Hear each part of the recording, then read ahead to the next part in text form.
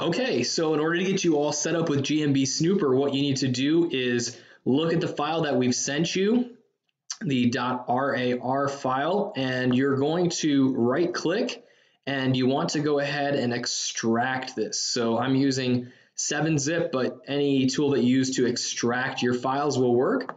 So just go ahead and extract those files, and what it's going to do is it's going to put a folder on your computer, okay, on your desktop or wherever you're installing it to, that's going to match the same name as the compressed file.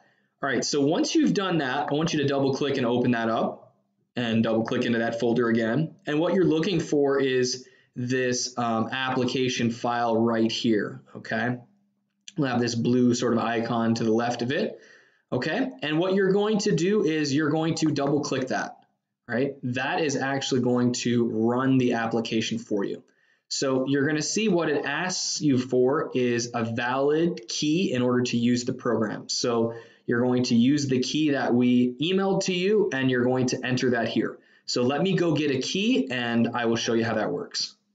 Okay, I've grabbed my license key, so I'm just going to go ahead and paste that in here.